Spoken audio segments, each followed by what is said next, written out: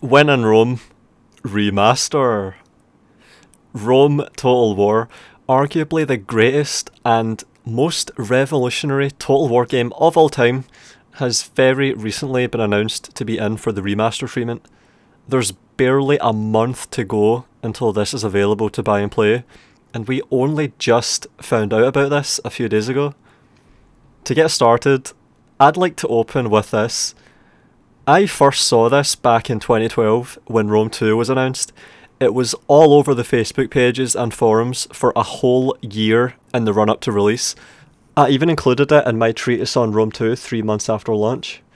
That was the video where I was complaining about the absolute state of Rome 2, giving special attention to how the AI basically didn't exist. We were 4 patches in by that point, and yep, no functional AI. That was the 4th patch in the first month. Rome 2 got 18 patches in total and still is a bug-ridden mess. Rome 2 was the worst launch of a game I've ever experienced. Trainwreck doesn't even begin to cover it. It was so bad that the creative director had to take to the forums to make an official public apology 3 days after launch, so don't take my word for it. So Rome 2 is one of the most overhyped and under-delivered games of all time, and this meme encapsulates the unjustified hype phase perfectly, which is why I included it in my treatise on Rome 2 when I was describing the misguided pre-release hype. For people that were around during the hype of Rome 2, this meme is one of the cringiest things in existence. So to see this being recycled for the Rome remaster makes me think someone has a pretty dark sense of humour, and to see it being upvoted to the moon on the Total War subreddit makes it look like the attempt to replace the jaded customer base by horizontaling out into Warhammer after Rome 2 nearly put the whole franchise in the ground has largely succeeded, and it shows who this remaster is really for. As if the Chinese that makes up the bottom half of the FAQ for it didn't already. Anyway, as soon as this was announced, I had a lot of people asking what I thought, and I immediately wrote up a post for Reddit that I could link to. So I'll post that right up and you can look at it if you want, link in the description. This video is going to elaborate on it. I'm extremely reluctant to get on board with remasters, but if one comes along that does it properly, I can really appreciate it, absolutely. The prospect of buying something for a second time, so I can then do with it almost exactly what I've already done decades ago, is very hard to justify for me. There better be a good reason for it, and I think that's a sensible attitude to have towards these things, which are similar to director's cuts for movies or 4K Blu-ray re-releases. Remasters are fundamentally very counterintuitive. It's almost like a parody of consumption. As a publisher or retailer, to go for something like this is to be very bold and brazen. It can easily backfire. Just look at how Bethesda is basically one big Todd Howard is selling Skyrim again meme. A third of all references I see to anything Bethesda related on the internet today is that meme, by the way. When you're doing a remaster out of the blue like this, there better be no evidence of corner cutting or missed opportunity whatsoever in the final product, because every little bit of laziness chips away at the sincerity of the proposition, which is entirely one of polishing a diamond.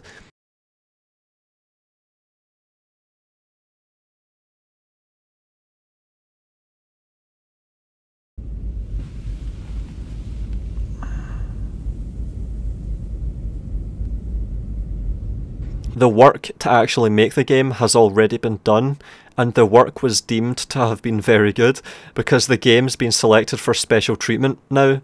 The foundation is solid, the polishing is all that's left to do. That's what you're actually selling, the new effort that's going in. It's a very fine line to walk to remaster, and you have to be very careful to not be found guilty of just being greedy, of double dipping. If you're selling it under the term remaster and not simply as port to modern systems, it damn well better be doing everything it can to live up to that claim.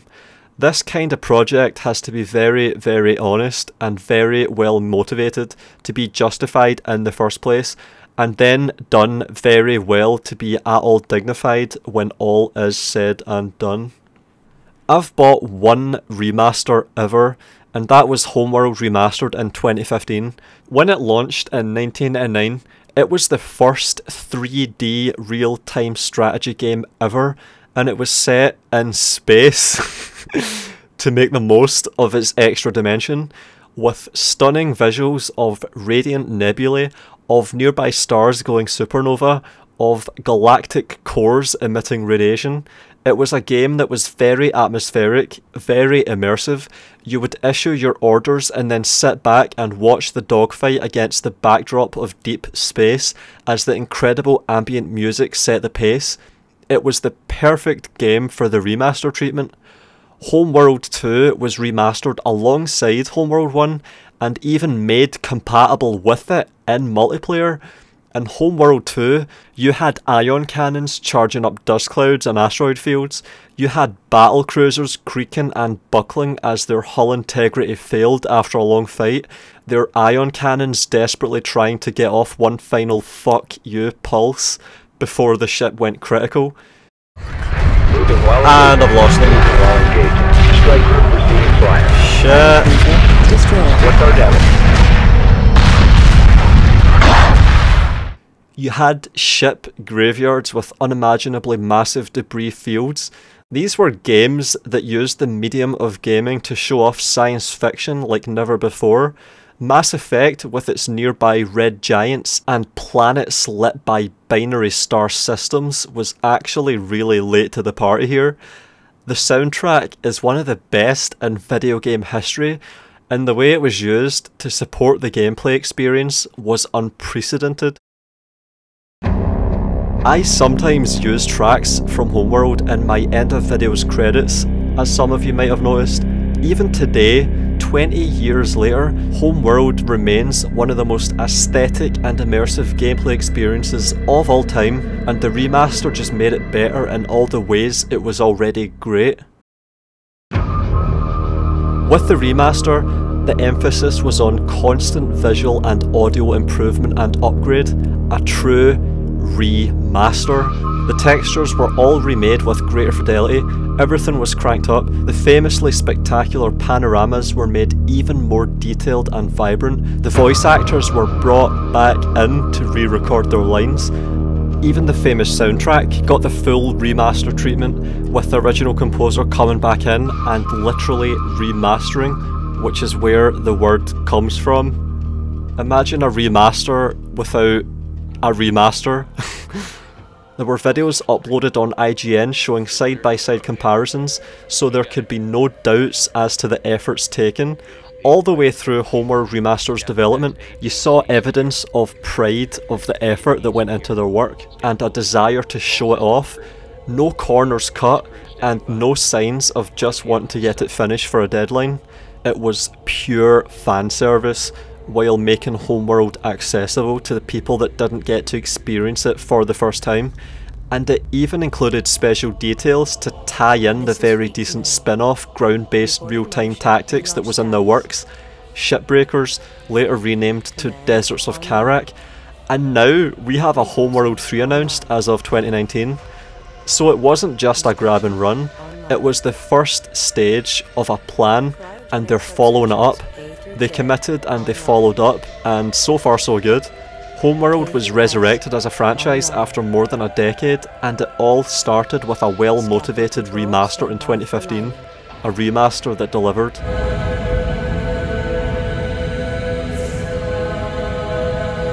Command line green. Initial fleet in position. Destination cancelled. So that was the opening from Homeworld 1. And what's really cool is we captured that about 20 feet from here last night.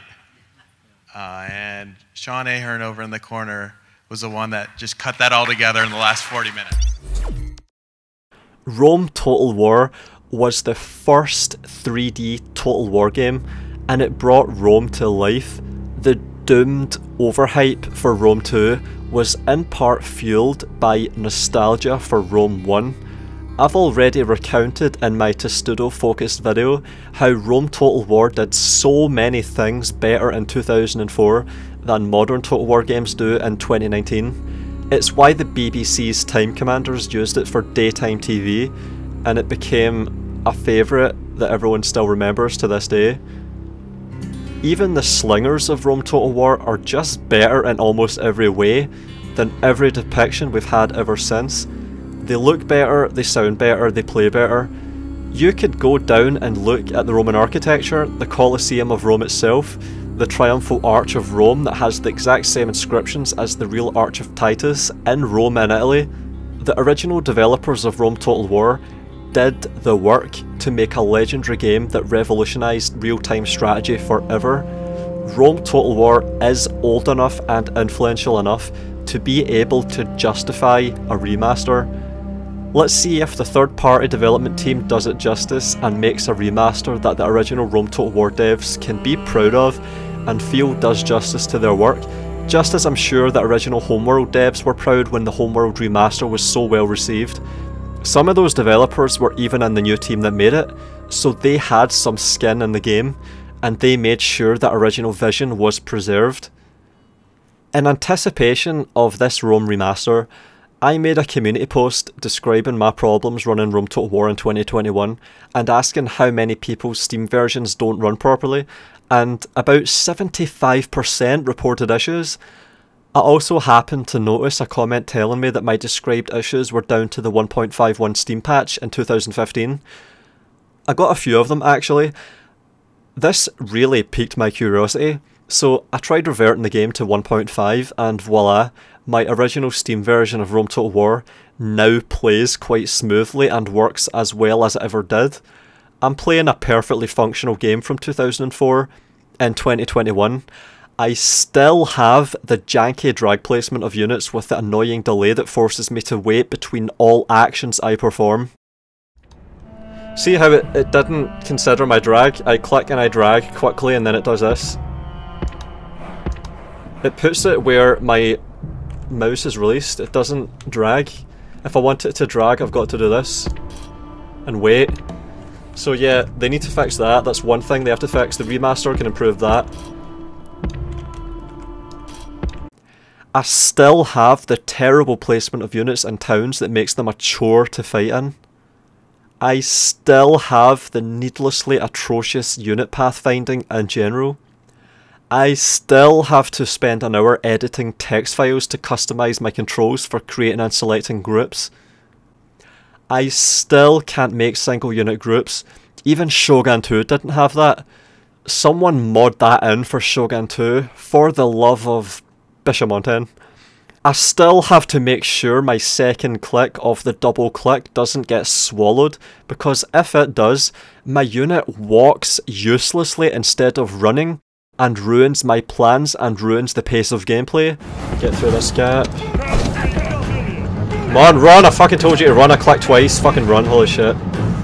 Infuriating bullshit. I still have to use the edge of my screen to pan the camera with the mouse, which takes way too long, and means my other monitors can make my game tab out if I misclick. It feels like it takes effort to move the camera around, like my god. You cannot play this game if you're lazy. Jesus. There's definitely a lot of opportunity here for this remaster. They better take it. They're giving access to the game to dozens of people and we still don't really know any of these things, which is just bizarre. Really, really strange. If I was given access, these are the things I'd have evaluated for and covered immediately, before anything else. Playing on 1.5, which is a stable version, the last stable version. And yeah, I can actually play this, so my problems are more or less addressed. All I can really ask for now is better quality of life and interface improvements. That's all I care about. I want to be able to not feel clunky, janky bullshit while I'm playing and have a decent frame rate so my mouse doesn't look like it's going in slow motion. Also the camera, definitely as well. But yeah, look, I can actually see my onager projectiles. That's the first time in about a year. I haven't heard anyone talking clearly about frame rates and comparing them to what they get on regular Rome 1, which is one of the most immediately and universally important things for absolutely everyone. Very, very bizarre. It's obvious where the selling points should be. Immense visual remaster, soundtrack remaster, performance issues all fixed, interface completely replaced with a modern UI, AI completely overhauled, pathfinding issues all fixed. That's my list. That's what I'll be looking through when I get access. The remaster could capture the original vision of Rome Total War and enhance it, making the best parts of it accessible to a younger audience, and in doing so, maybe set the stage for further appreciation of past successes and what brought them. If this is an amazing remaster and it really succeeds, I'll be able to play Rome Total War like I've never played it before. Maybe after that, we can get the first patches in 10 years for Empire and maybe have it finally become playable. If this is the start of a good trajectory, then maybe somewhere along it I can finally get to play Empire. Or the remaster could be a disappointment that's not only doomed in itself, but harms the legacy of Rome Total War and be like the final season of Game of Thrones, burying everything to do with Rome Total War forever. So let's see in a couple of months if Accept or We Will Attack, Please Do Not Attack, continues to be quaint and nostalgic, or if it takes on another meaning entirely. I don't have access to the remaster, so I can't play it and I can't say what I actually think about it yet, and even if I was allowed to play it, I wouldn't be able to be honest about what I thought about it, because the last time I did that with early access was how I lost my early access.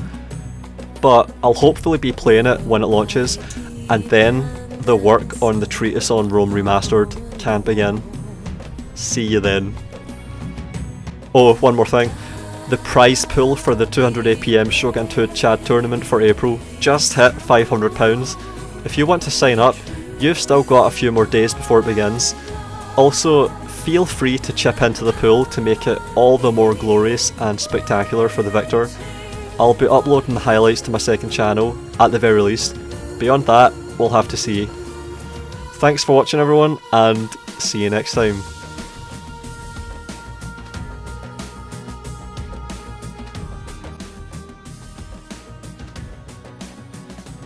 If you appreciate my work and want to show your support, I do have a Patreon. Special thanks to Matteo Olivetti, Nerdington, The Rody451, Halcyon, Robert Sparks, Dake, and Queen's Oestra.